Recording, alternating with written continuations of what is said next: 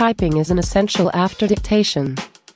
Try exam-oriented typing tests, check accuracy, number of errors, gain speed and more. Complete the typing test in a given time. Read dictation materials. Subscribe to get contents via mail. Purchase shorthand journals and more.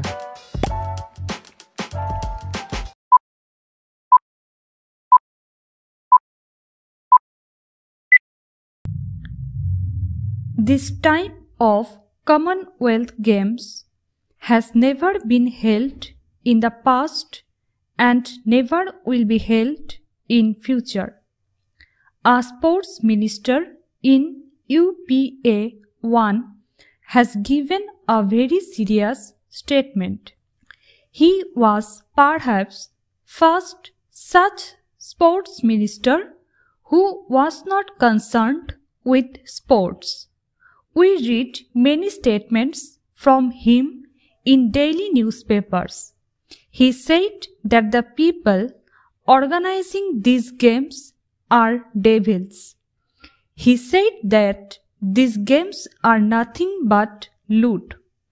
The honorable members from the opposition raised the issue of diversion of special provision funds for SC/ST. I would like to know from the government as to who will reply to these questions.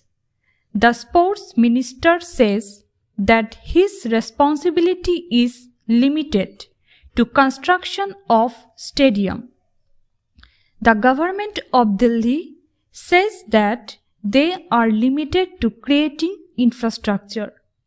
The sports minister in UPA 1 has stated that India is spending the half of rupees 70,000 crores on Commonwealth Games kept for loan waiver of 40 crore families of farmers in order to boost its international image. I would like to have a reply from the government about the truth in this statement. One day, a television channel revealed about the CVC report. In this report, it was stated that irregularities to the tune of crores of rupees have been committed by the various departments of the central government, the state government, and the DDA. Within 24 hours, a letter regarding irregularities committed by the organizing committee in the Beton Relay was given to another news channel.